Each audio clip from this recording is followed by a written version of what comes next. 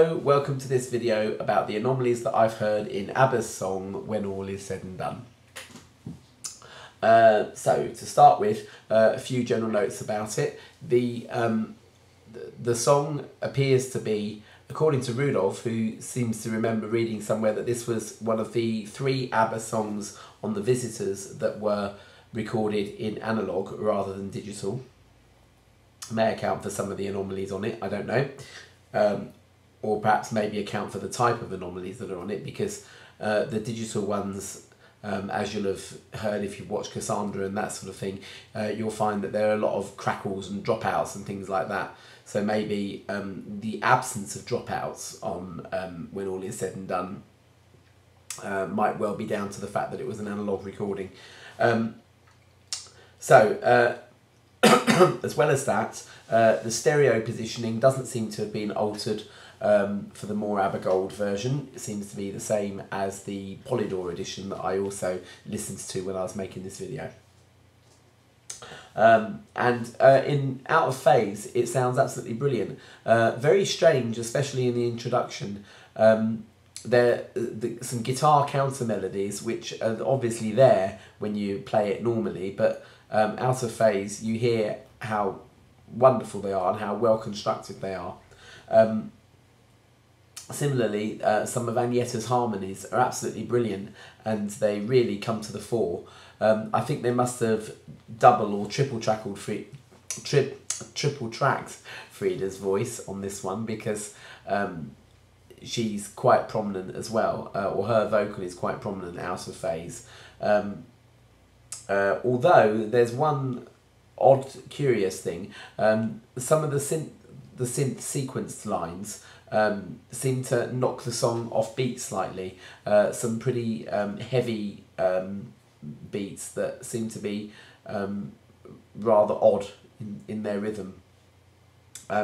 If you try and tap along with it, you'll find that it's quite hard. Out of phase. In phase, it doesn't seem to show at all. It just seems to be like sort of octave quaver patterns, but it just seems to be a bit odd out of phase. Anyway, that done and said, as it were, if you pardon the pun, let's get on with the anomalies.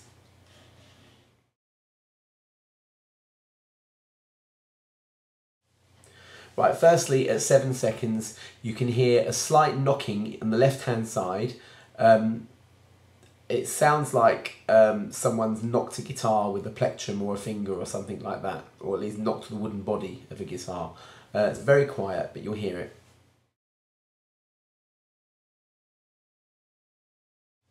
There's an odd shuffling noise on the right-hand side at 36 seconds.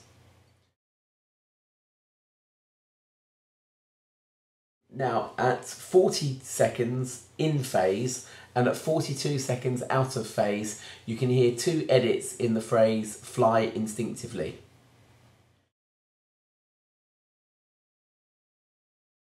Okay, there are quite a few anomalies here that are going to be dealt with in pairs, other than the last one. At 57 seconds and 1 minute 1 second, there are 2 edits which take us into the second verse.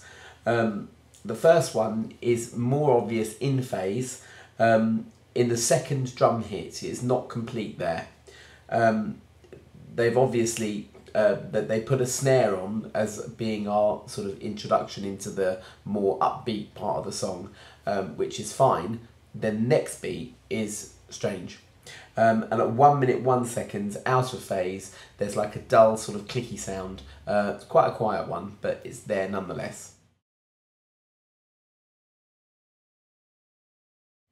Now, in the word "done," at 1:32 seconds, this is just as the choir are about to come in. They seem to mask Frida singing the word "done," and I wonder if that is because there's a join there, but it's a guess.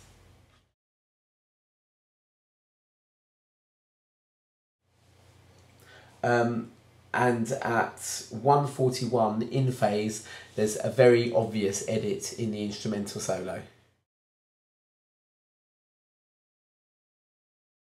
154, 155, probably the cleverest edit in the song, and there's like a sort of warping sound is the only way I can think of to describe it, just before the song's instrumentation cuts back for It's So Strange When You're Down.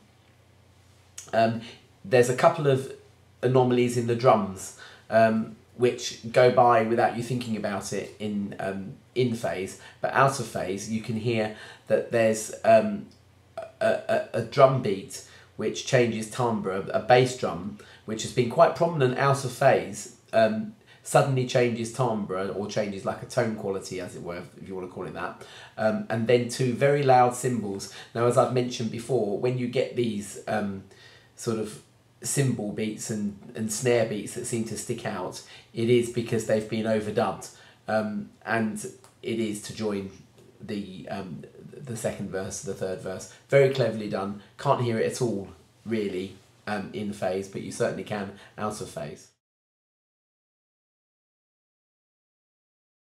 Another pair of anomalies here at 211 and 213, out of phase. Well, certainly out of phase at 211, you can't really hear it in phase, but out of phase you can hear some sort of plinky noises. They sound like pizzicato strings, except that there's no rhyme or reason to them being there, and they're very odd.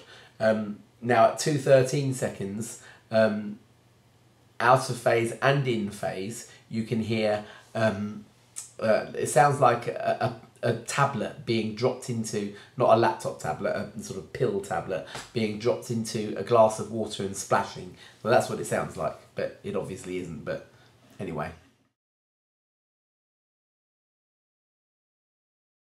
Okay, and the final pair of anomalies in When All Is Said and Done are for the last line, which seems to have been stuck on, as it were, on both repetitions of the last line. Sorry, at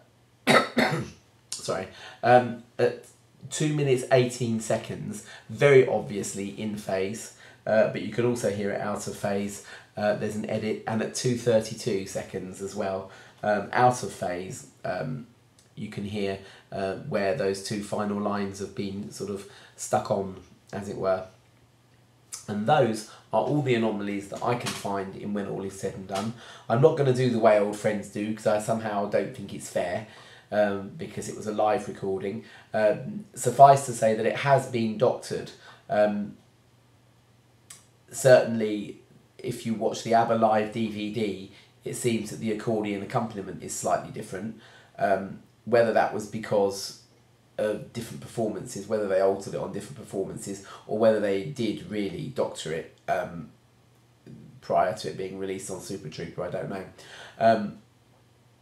But that's it, really. I might revisit Dancing Queen, because when I first started doing these, I hadn't really made any videos for YouTube. I was a bit nervous and a bit sort of, I suppose, sceptical about whether or not anybody would even want to listen to anomalies about ABBA records. Well, a lot of people have